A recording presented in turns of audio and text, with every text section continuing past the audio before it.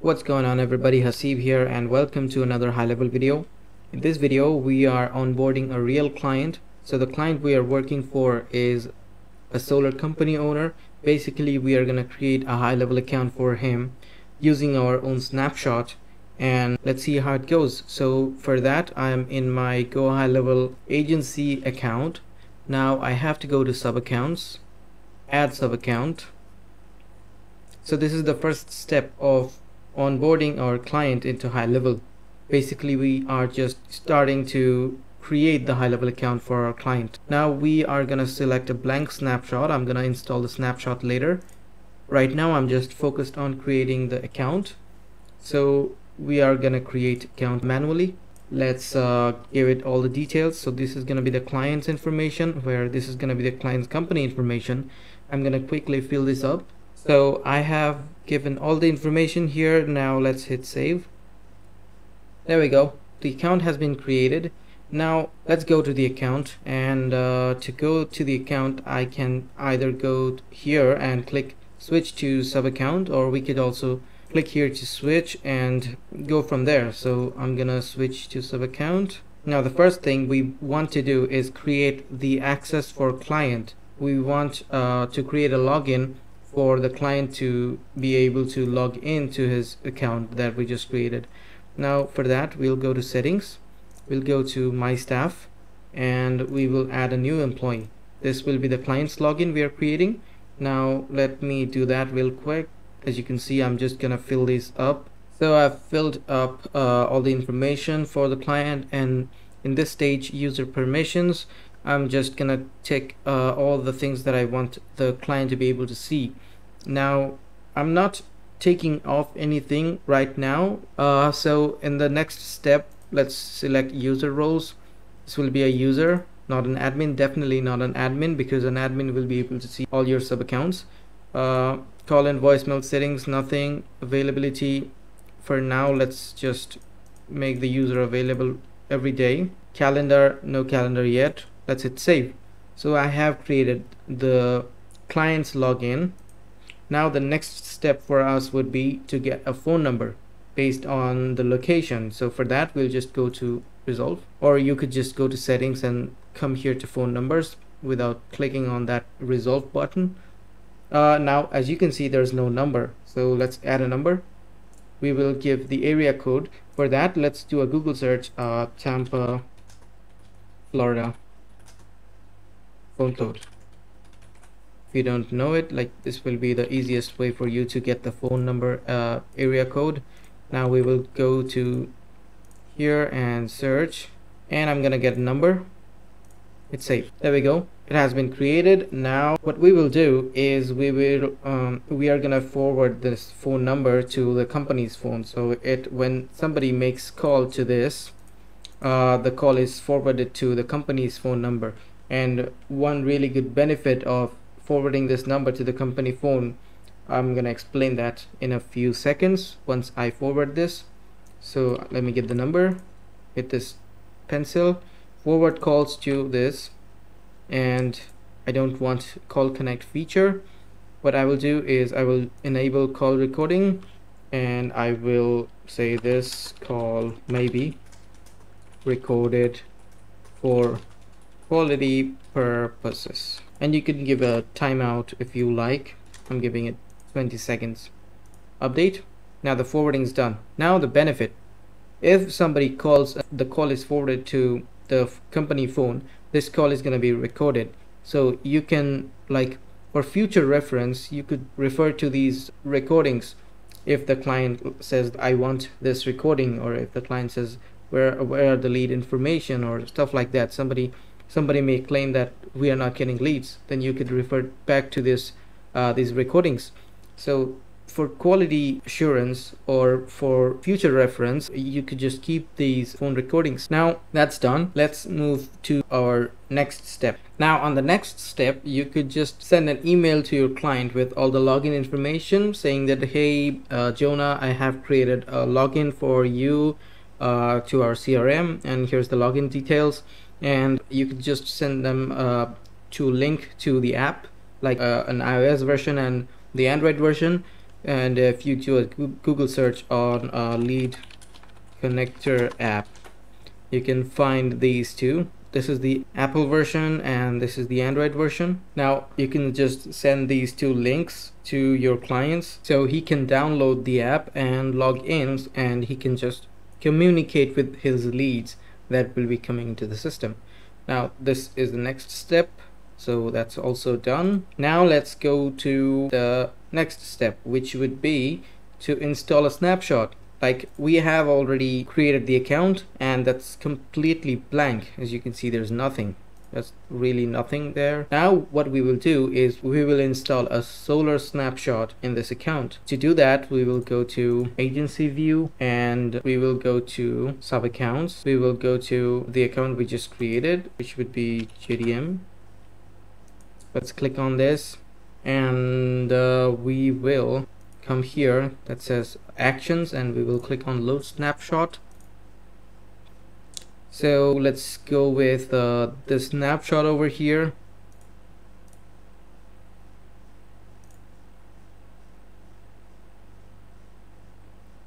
And proceed.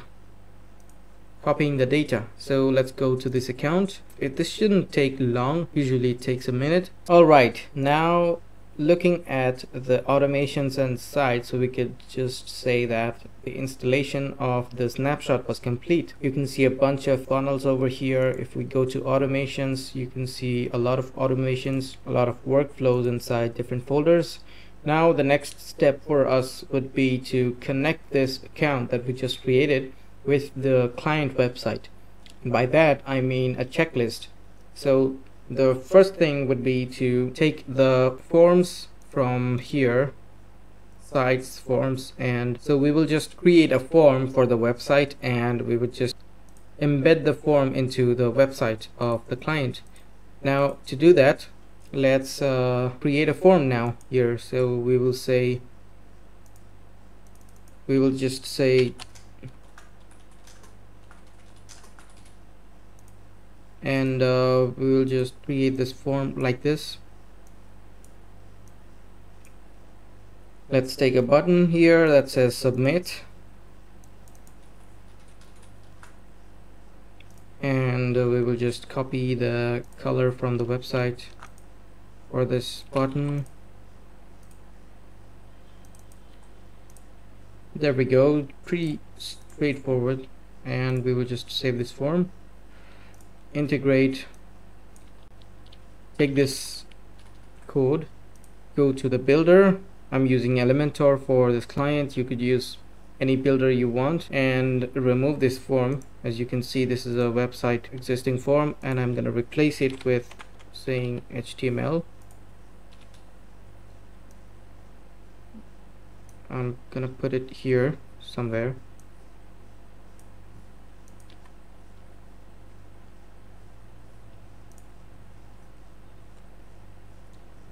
Alright, there we go. So the form has been integrated. Now one more thing we need to do is we will just go to automations, and the snapshot we installed in there should be a workflow that works as a follow-up campaign for the form that we just put in the website.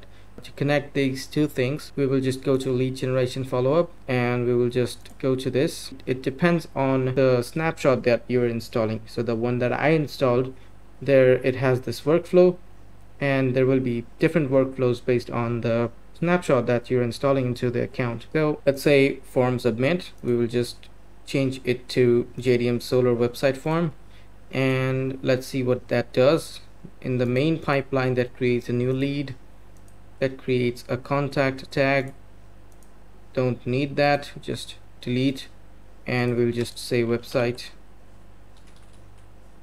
contact form. We already have a tag for that. Client notification, let's see what it does. Don't need this thing. We do need to assign it to a user, and the user, we know that the user we created at the beginning of this video. Now opportunity, assigned to user, contact tag, notification, wait, and then the follow-up starts. Now this will be customized based on the custom values of this account, I mean the snapshot. So we don't have to do anything here. All we need to do after checking this workflow is go back, go to settings, and go to custom values. In here we will just fill up all the information according to this company's details, and that's it. We just don't have to change anything inside the automation. That's why custom values are there. Now the next thing we want to do is we want to go to sites, we want to go to chat widget. Here's the chat widget. We need to connect it with the website, I mean the client website. Now to do that, we could either copy this code, paste it to the body section of the website. I don't want to do that. Instead, what I will do is I will go to plugins, go to add new, say lead connector, install. I will activate this plugin, and let's go to lead connector. I need to connect the GoHighLevel account with this plugin by entering the API key here. Now to find the API key, you need to go to settings, and here under business niche you will find the API key. Just copy that, and I will come back to the website. After I have done that, I need to enable chat widget, pull and save. Now the chat widget will be displayed on the website. So let's revise what we have done so far. We have created the GoHighLevel account, we have created a user access, we have got number from Twilio, forwarded this that number to the company phone, and then we have installed a snapshot on this account. We have connected the form for the website, and we have embedded that form into the website for the client. We have set up the workflow for that form. We have the chat widget. If you want, you can have multiple forms in the website. Like you could have a service form, you could have a general contact form, you could have a short form that only takes the phone number, email address, like a squeeze form. So you can do a bunch of things like that, and once you do that, you just go to automations and just connect that form to the workflow. And we also, a very important thing, we have to update these custom values, otherwise the workflows are not supposed to work how you want them to work. Like these are the values that will be replaced in the emails and SMS that are going out.